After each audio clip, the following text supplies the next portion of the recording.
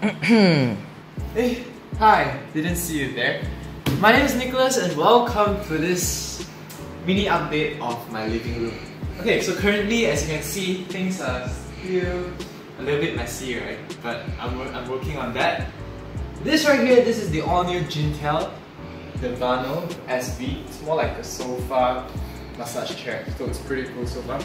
Anyway, today I just want to give you a quick update on my new TV here. Roughly around 1000 USD.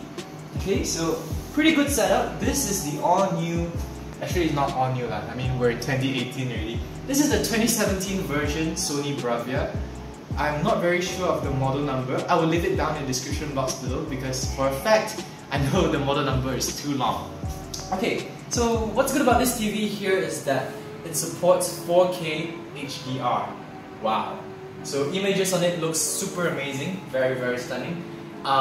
Quick thing to note that the TV is not an Android TV, unfortunately. I really hope it was, but you have a couple of applications on it. So take a look here at the TV remote control. They do have YouTube and Netflix on it. So if you want to cast any videos from YouTube right away to your big screen, you can do that. But what I would suggest would be a better idea is that if you actually purchase the Mi Box. So this is the Mi Box that I have. This is the 3rd generation and it supports up to 4K streaming, which is, for all you movie lovers out there, this is good stuff. Yeah, let's just turn on the TV. Why not, right?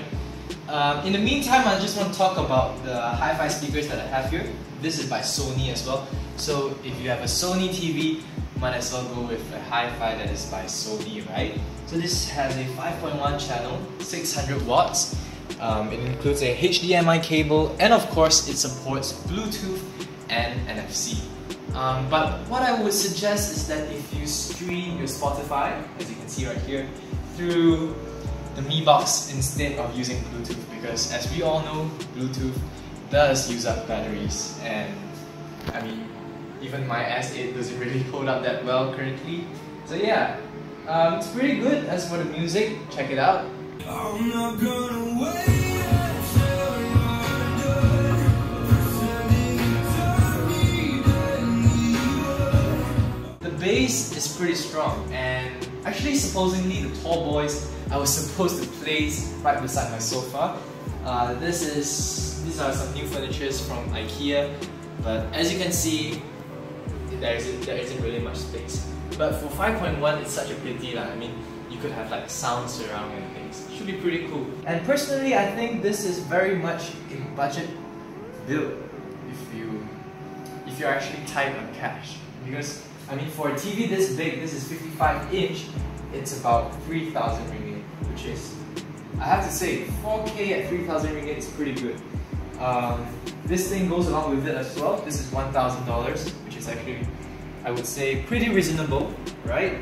And the Mi Box is around 300 ringgit, which is, I mean, if you've already spent this much, just go ahead with the Mi Box.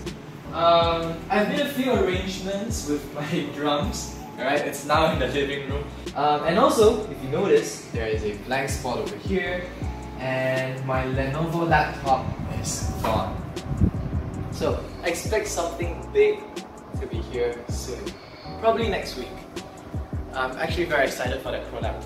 So, thank you all so much for watching today's video. My name is Nicholas, and I will see you guys in the next one.